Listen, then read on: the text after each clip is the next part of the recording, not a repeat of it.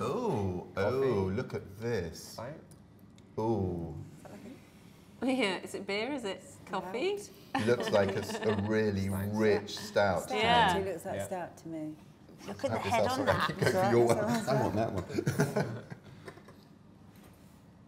So black as the night. It is really dense.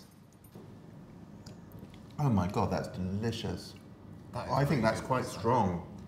It's going to be really strong. Got a thick, velvety kind of feeling. Really isn't lovely. it? Yeah. And that It's head. very smooth, but then you kind of like, if you're thinking of like chocolatey and licorice, then there is a smoothness to that, isn't there? Roasty black coffee.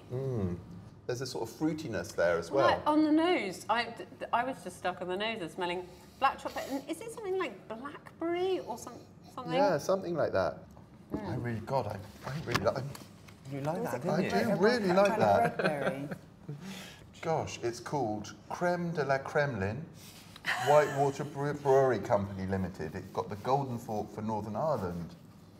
This is 10.5%. Wow. An Imperial Russian Stout. Yes, I'm just feeling like the finish is really like a really sweet, dense espresso, really, isn't it? I would love to be given a little glass of this at the end of a meal. Would be quite nice. It'd be wouldn't lovely. it?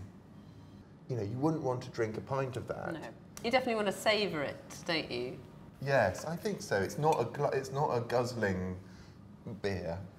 I think it's got lots of layers of interest and I think it's delicious. It may not be everyone's cup of tea, but if you were, I mean, compared to an ordinary stout, this is it's rich, and as you said, it's velvety and it's really, it is scrumptious.